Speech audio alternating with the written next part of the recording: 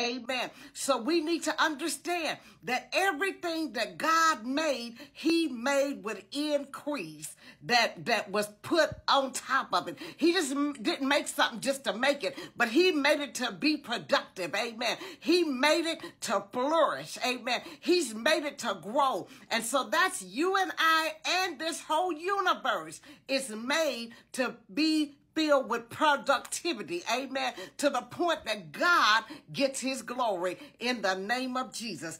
And then, if you're wondering, well, you know what? I understand and I see what you're saying by the word, but what about, is there anything else that we need to know that about this increase? Yes, I want to take you just one more scripture further in the book of Luke, the 2nd chapter and verse 52. And it said, and Jesus increased. Amen. Jesus increased. Amen. So not only are we to increase, but he's our example. Amen. The Bible said Jesus increased in wisdom and stature. Amen.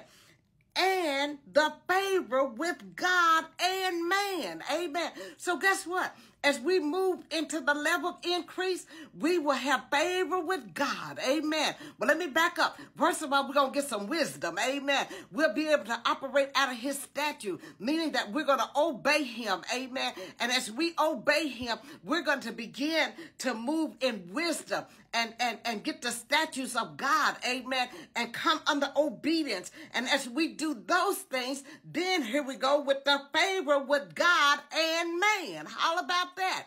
Because of increase. Amen. So this means that he perfectly kept the law of God.